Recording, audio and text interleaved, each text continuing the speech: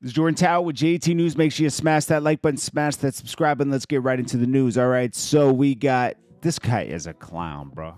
Like, he just exposes himself and doesn't even realize it, all right? So he's like, mind you, he's acting like he's the victim, the scorned woman here, okay?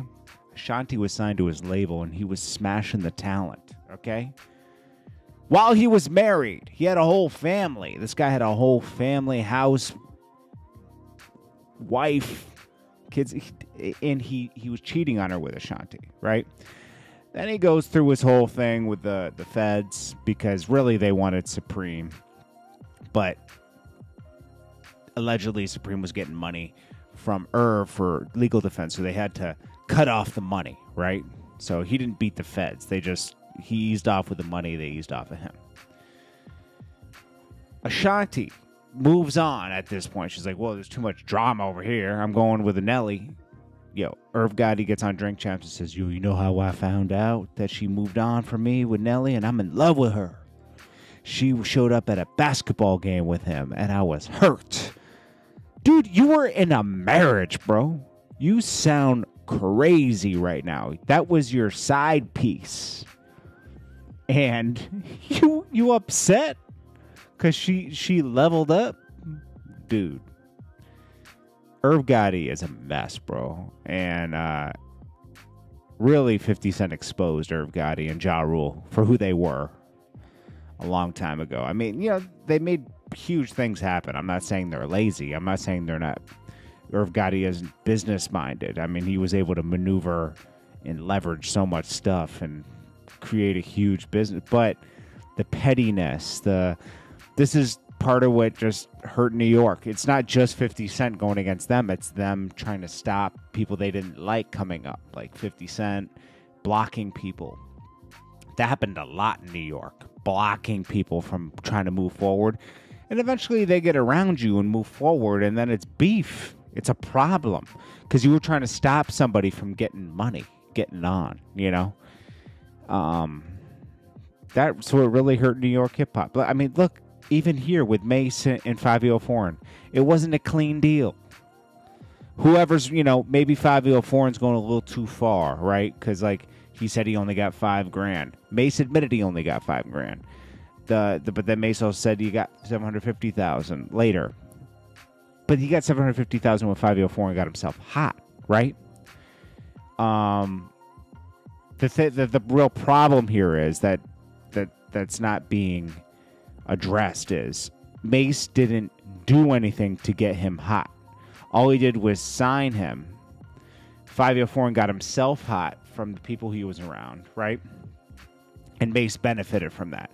Mase can say, oh, I tried to put him on festivals and this and that. Bro, you're doing legacy festivals rarely.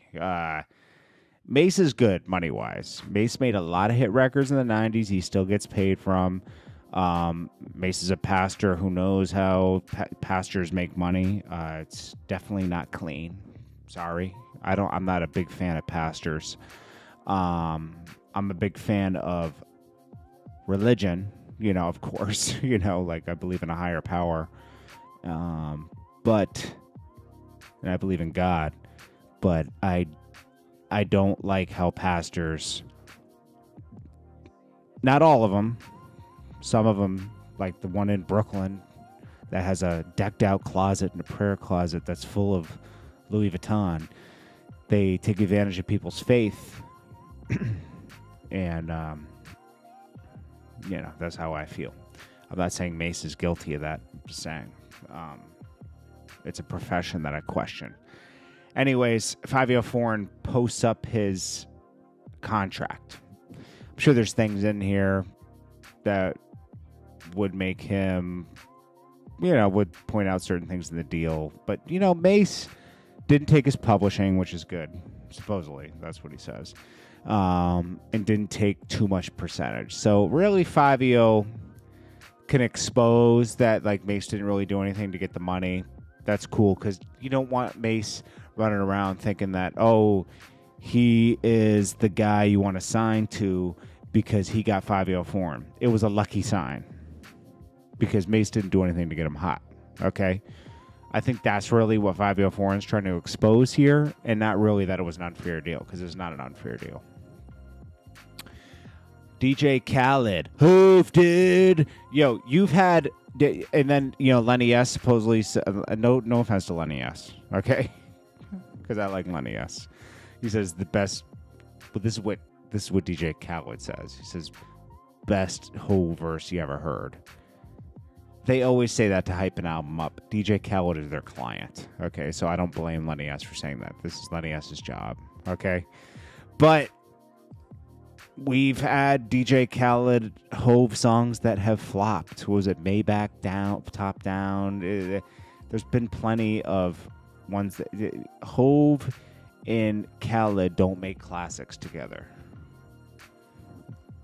The Jay-Z and Nas song was cool. I rather would have heard that on a Nas album or a Jay-Z album. I'm so sick of DJ Khaled. Khaled is overhyped. Okay?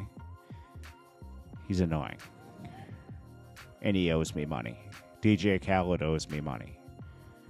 $2,500.